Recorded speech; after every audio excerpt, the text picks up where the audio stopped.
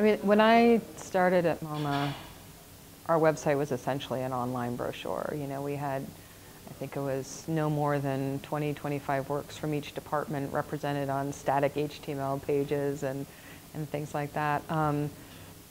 But there had been a lot of innovation in terms of presenting exhibitions online. There had been a lot of, you know, pockets of really creative activity about the website, even though for the most part it was this sort of brochure where I think, you know, in the 10 plus years I've been there, that has, you know, drastically changed, where you've gone, you know, everything's dynamic, database driven, mobile, web, apps, you know, we've got all these formats. It used to be you worried about 2 or 3 different browsers, and now you worry about 20 different devices. And so the kind of opportunities and challenges have grown exponentially.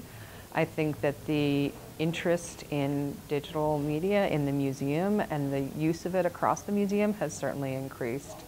You know, it used to be just, oh, there's this website that we have over here that some people go to, and now digital is really becoming a key part of every project and every department. And I think that's where, you know, it's really interesting for the future, because how do you all kind of work together and collaborate and continue to sort of innovate and move things forward using these new tools at the same time that you're continuing to carry on some of the, you know, the goals and bigger and other strategies of the museum. I mean, I tend not to think of a separate digital strategy. I tend to think of, okay, what's the museum strategy and how does digital support that?